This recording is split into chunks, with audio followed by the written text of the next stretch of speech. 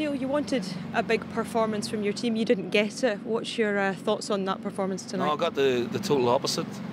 First half was, we started off okay and then we got really ragged with the ball, and we've lost the goal from a set play again, which is down to the, lack of hunger, wanting to defend, to get the first contact. It shouldn't happen. It's not even a great corner, but we're so lackadaisical, and that summed up our night. I don't know where that performance came from, and I can only apologise to the supporters, but the players know that's totally unacceptable. If you get it back to 2-1, we're looking like we're in the game then, we've had to chase it, and we've given away a really poor third goal from our point of view. And if we can't defend as a unit, then we're going to concede goals. The hungrier team won tonight, and that's on the players. Is that lack of hunger concerning for you? Well, I'll have to change the culture then.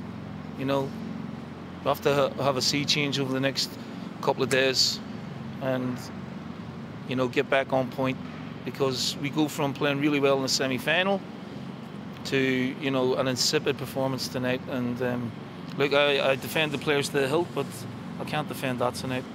Callum McGregor was kind enough to talk to us after the game, and he said he was embarrassed by the performance. Would you agree with that?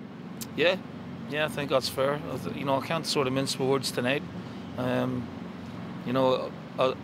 a collective, as individuals, it was a very poor performance. For a team that was so self-assured last season particularly, where do you think this has come from, as you say, after such a strong performance in the semi-final at the weekend? Attitude, it's definitely from where we were this time last season. I don't know if it's complacency but there's a definite lack of hunger there tonight, and that's really disappointing, because these players have gone to the well many times, but that's not acceptable. It's not good enough, and fingers will point at the manager, which is fine, but we set the team out with a strong team out tonight, and just lackadaisical, lazy at really important points of the game, and Sparta thoroughly deserved the win, which is tough to say.